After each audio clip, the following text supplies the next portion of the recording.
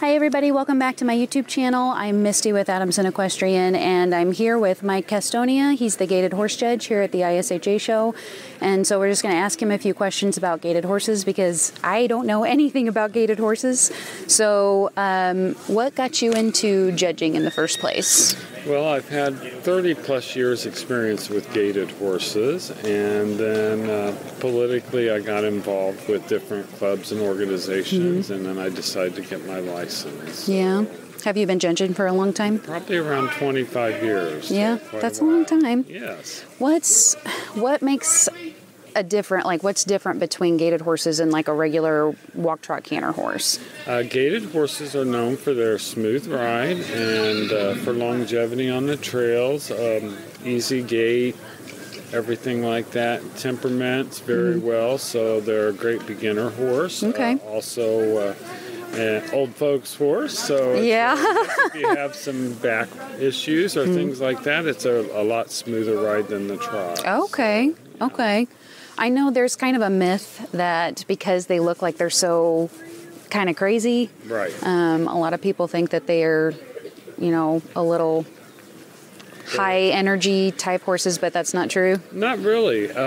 Your performance type horses, the ones that showing a more up in the divisions, of course you want them a little more animated.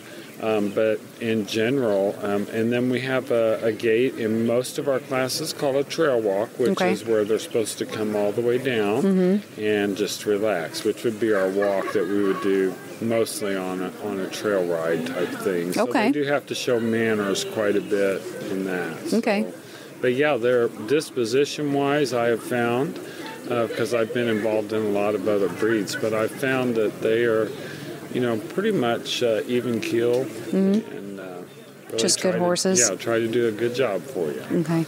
This is probably going to be a really stupid question, but can any breed be a gaited horse, or is it just like breed specific? Any breed, there are other breeds that can gait, because they can do a little bit of a wreck as well. Okay. But primarily the gaited horses, that's what they're known for, is that lateral gait, and that's where you get the smooth ride. Okay.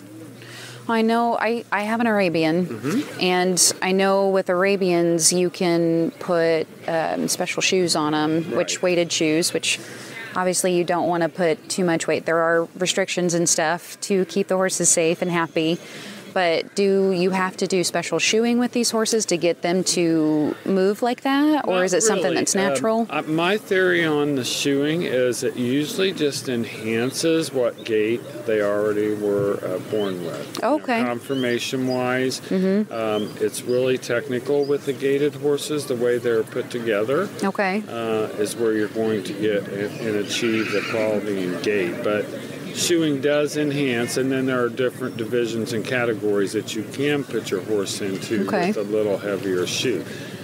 Most nowadays, the heavier shoes and all that are pretty much non-existent. Yeah. It's more, people are going more with a natural, foot and a natural shoe, like a keg shoe. Yeah, okay. Do you ride? I sure do. That's kind of a stupid question. 5 days a week. Yeah. So what do you look for, or I guess if you were going into a gaited horse class, what kind of tips and tricks do you as a judge try to use to your advantage to make your horse look good? I always like to work on consistency in their gait and their performance. Okay. And then the tricky thing about gaited horses is the speed. A lot of times people say, well, I don't see them showing a change of speed. It looks like they're doing the same thing. Yeah. So I always try to achieve for the second gait, which would be called for, I try to really impress the judge and impress, the overall performance of the horse by showing a decent and desired gait change. Okay. And then that's real important. Yeah, and what are the differences between the gaits for a gaited horse? The trail walk is just a normal, relaxed walk, and then depending on the breed, because there's several different gaited breeds, but they have a first gait, which would be like a a ground covering walk, and we call that a flat walk. Okay.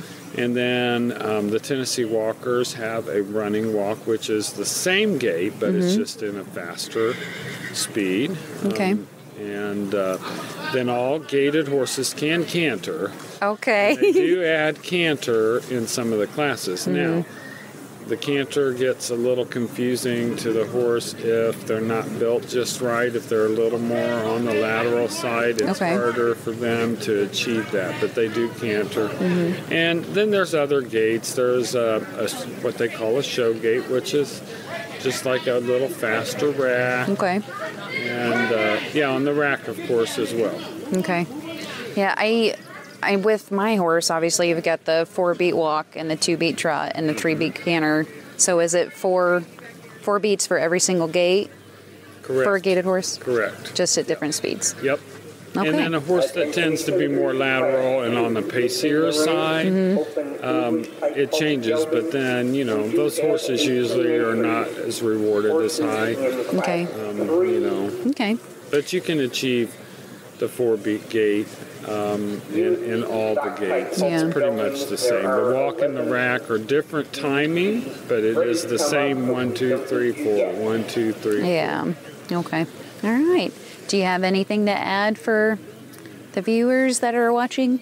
I would say if you've never tried a gaited horse, just look. The gaited horse people love to give people kind of a test ride. They call it ride the glide ride. Okay. Just to check it out and see the difference. And a lot of times people are just really impressed in how the feel of it is. Like you said, they're kind of it's different ride than a trot, and the speed's different. So people really get hooked on it. Yeah. I did as well. I was raised on trotting horses, and then my aunt actually had a walking horse, and I rode it for the first time when I was like 15, 16 years old. Yeah. And I was just taken over by it. It was just really impressive. Especially the disposition. I really enjoyed the walking horses. They're very gentle. So more like a pleasure ride than... Yeah.